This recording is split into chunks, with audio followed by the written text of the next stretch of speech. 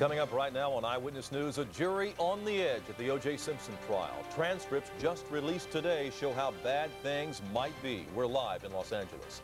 Also a grotesque delivery in the mail, the horrifying package, and who was targeted to receive it. A crackdown in New Jersey, why police are forcing mountain bikers to put on the brakes.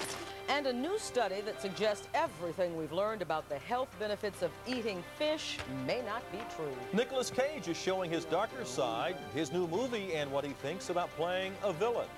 Also, never before seen footage of the Beatles. And a breezy AccuWeather forecast right now on Eyewitness News. This is the Tri-State Area's news leader, Channel 7 Eyewitness News, with Greg Hurst, Roz Abrams, Sam Champion with the exclusive AccuWeather forecast, and the Eyewitness News team. Now, Eyewitness News.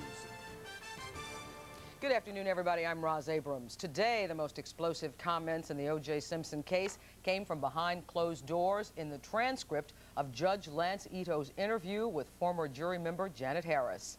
Judge Ito conducted the interview in the wake of Harris's public claims of jury misconduct. Harris told Ito there was racial tension, that white and black jurors had separate rooms to watch movies and used separate gyms.